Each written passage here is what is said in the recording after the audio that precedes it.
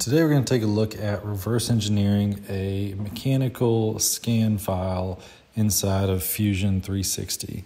So this is an STL mesh that was scanned with a 3D scanner, and we want to reverse engineer that mesh into a CAD model. So the first thing that's really important is getting our model oriented as closely as possible to the world coordinate system of Fusion 360.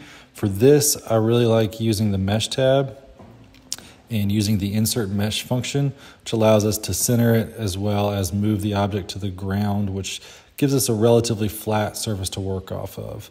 This puts our model close to where we want it. However, it's not going to be perfect for building our revolve or our extruded surfaces from. So for that, what we're actually going to do is we're going to define a plane on an area of our part that we feel pretty comfortable with. So I like the flat surface of this part, so I'm going to take that and build a plane. From there, we're going to go ahead and use that plane to create a mesh sketch. So we're going to go ahead and insert a mesh sketch through that planar face at a location on that large cylinder that's on this part. So we're going to create this mesh selection using that mesh body and this plane, and we'll just drag it into the particular location that we want to use. And from there, now we can go ahead and define through our fit curves to mesh section a circle that will give us a center point which we can drive an axis from.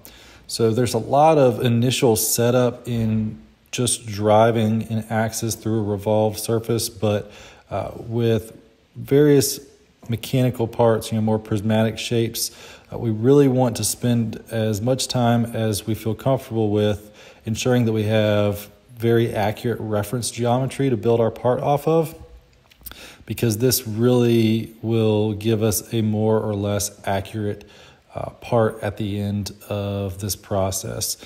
Because keep in mind that with reverse engineering, we don't have that access defined right off the bat. We need to come in and figure out where it is so that we can accurately revolve that surface around, or for some sort of an extruded shape, we need to make sure that we're directly on that planar shape that we want to work off of. From there, it's pretty straightforward. We're going to go into our 2D profile. We're going to create another mesh sketch, and we're going to use that as reference material to start building our 2D profile to build this revolve from. What I like to do is not worry about accuracy right off the bat, but rather just rough in a bunch of shapes to get us the general object that we're looking for, and then we can come in and clean those up as we go along. So for instance, I'm going to build a series of rectangles across this 2D profile of our revolved surface and use those as our baseline to start building this sketch off of. So these are just standard rectangles inside of Fusion 360, and then we can also use our fit curves to mesh section tool set to define some of the more critical angles or radii that we may want to drive directly from the mesh. So, we're using the mesh tools. We're also using native tools like the rectangle tool. We can use any of our standard geometry creation tool sets to build out our features. It really doesn't matter what tools you use, as long as you get the part roughed in to where you feel pretty comfortable that you have all the main features.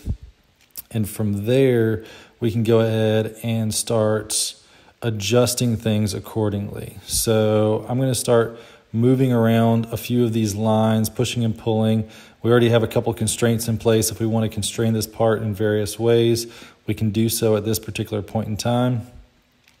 And we're just going to start moving everything around to get pretty close to what we want our end shape to be.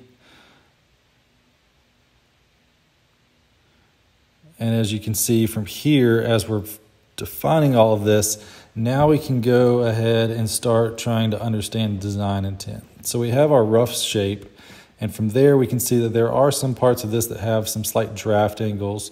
So we can modify or move those parts around in our sketch to fit accordingly to what we're trying to do with this part.